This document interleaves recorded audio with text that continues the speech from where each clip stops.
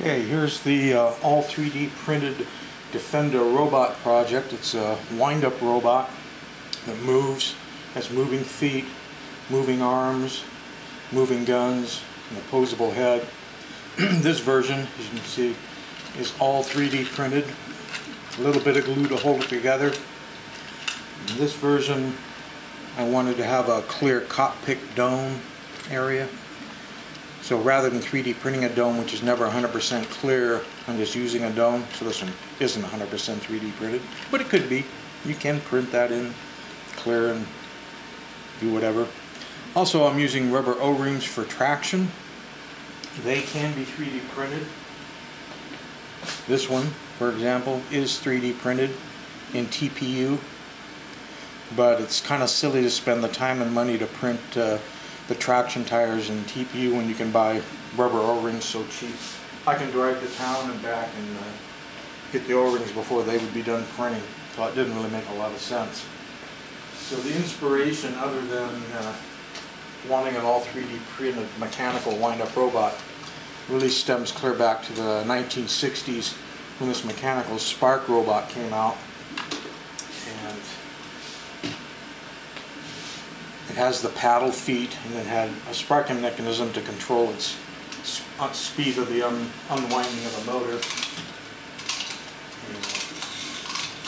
let's see if we can get this guy wound up a little bit for you.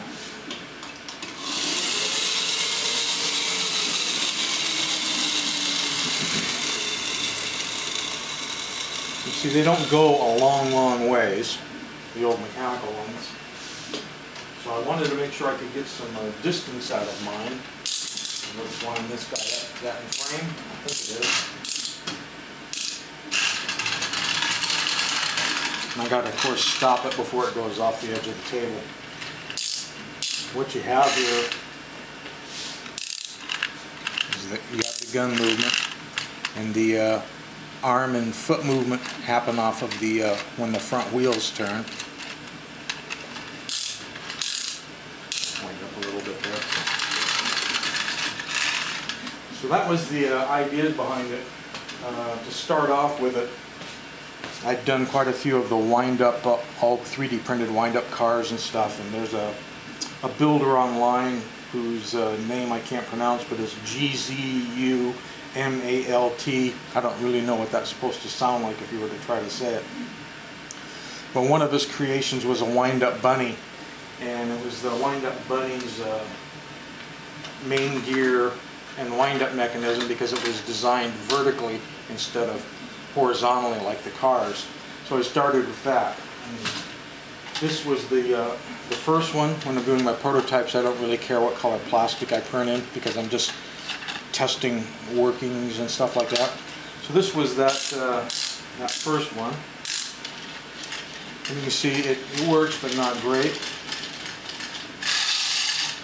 So, based off of that, I went to this one, in which I'd increased the spring width about 20%.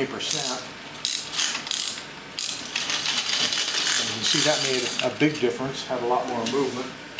And then from that, I decided, well, I can get even more traction if I change out his rear gear and change the gear ratio. So I put on a larger gear here, which actually slows down the drive wheel but gives them more drive. So at that point, I had a pretty good moving toy, and all I wanted to refine then was to add details to the feet and try the clear cockpit head design. So as you can see here, I added a lot of detail to the feet. And I think I've got a cockpit sitting over here apart. So the top of the cap, I made a little Zothra type robot and a cockpit that it sits in, like he's controlling everything, and designed it so that a standard 40mm ornament sphere would fit right on top there.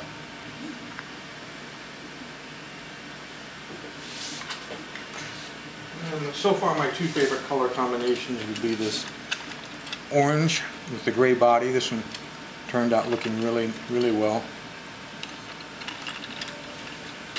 and then the orange body with the gray, which you've seen. They both work the same.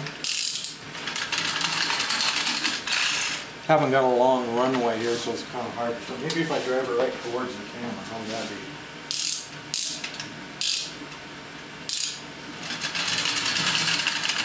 And we gave it about a half wind because I didn't want it to go shooting off the end of the table. I'll try to catch this one. So, there you have it. An all 3D printed wind-up mechanical robot. I call Defender robots.